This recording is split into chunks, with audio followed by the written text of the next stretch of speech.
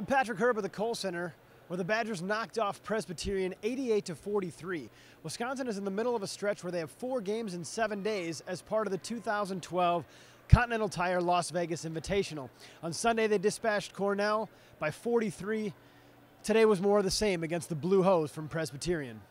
The Badgers led 5-2 early on and then went on a 17-0 run, holding Presbyterian scoreless for over 7 minutes.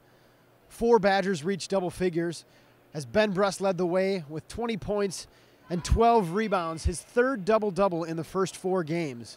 Brust went 6 for 9 from three-point range, just 1 short of the school record for three-pointers in a game.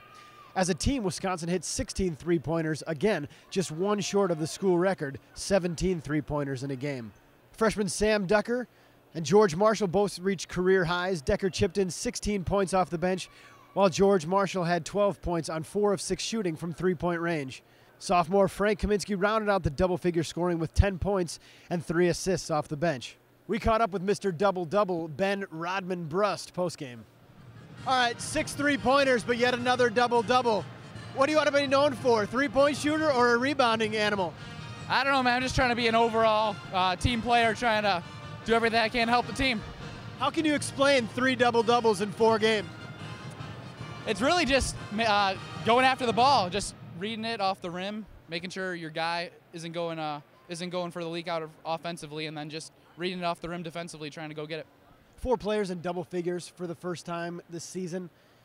Do you think depth will be a strength of this team? Yeah, it was good because a couple of those were off the bench too. It's always good to have some bench scoring, some energy off the bench. So it's good to have a good balance, and we're ready to go to Vegas. Speaking of that, Friday gets a lot tougher. Play number 14, Creighton. Are you looking forward to another tough challenge? You know, hoping to see a team like Florida, perhaps.